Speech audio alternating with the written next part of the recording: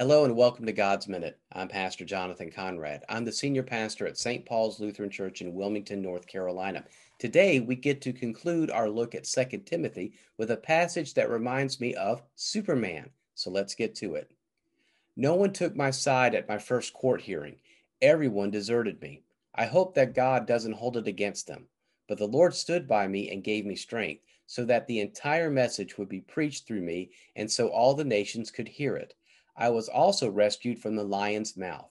The Lord will rescue me from every evil action and will save me for his heavenly kingdom. To him be the glory forever and always. Amen. When I first read this passage for this week, I could think of Paul really laying on that guilt trip on the people who had deserted him in his time of need. No one came to support me, and I love the whole, I hope God doesn't hold it against them. Now that just drips of sarcasm, don't you think? But then I started to think about the rest of the passage, and that is what got me to think about Superman and the Justice League. Superman, Batman, Wonder Woman, the Martian Manhunter. Now, there was a story back in the Justice League where the Earth was invaded by Martians, and the heroes were spread all across the Earth fighting off the invasion, and the Martian Manhunter was left alone to fight off the main invaders. Now, the Martian Manhunter is no slouch. He's a pretty powerful superhero, but as he fought, he started to get weaker and weaker, and his strength started to leave him. And yet, he fought, willing to die to save Earth. And right when it looked like he could not fight anymore, Superman comes and he puts a hand on the Martian Manhunter's shoulders and he says, "It's okay. I'll take over now." And well, Superman does what Superman does, and the Martians were defeated. So, what does that have to do with Paul?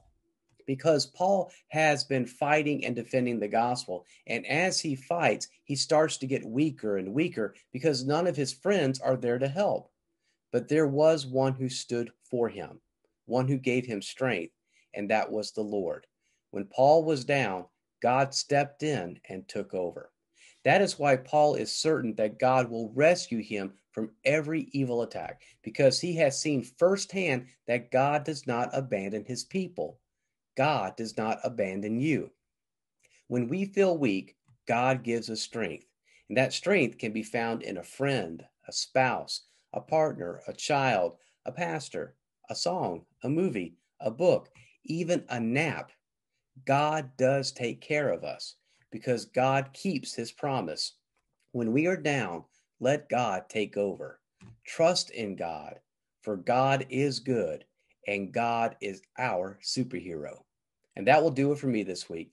Thank you for watching. I will be back next week for another edition of God's Minute. Until then, have a good weekend. Take care and God bless.